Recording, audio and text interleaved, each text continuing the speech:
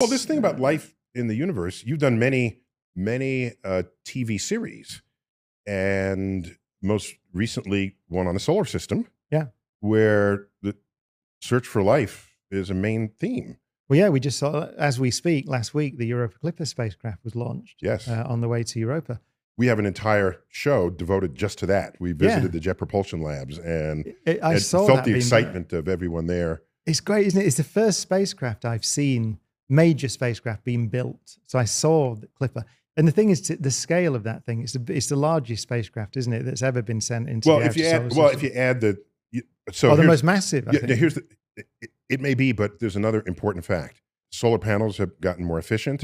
In the day, back if you were going to explore beyond the asteroid belt, you couldn't use solar panels because the intensity of the sun wasn't high enough. This one has a very deployable, large solar panel that'll help it along without having to rely entirely on the nuclear decay of plutonium. Yeah, so it's a huge spacecraft. Yes, and the point is that Europa, Jupiter's moon, is a prime candidate for a habitable world. In the what we know, almost certainly. I'm always the people who I know who work on the mission say, don't say we know. We're almost sure there's a saltwater ocean below the surface. I think it's pretty indisputable now.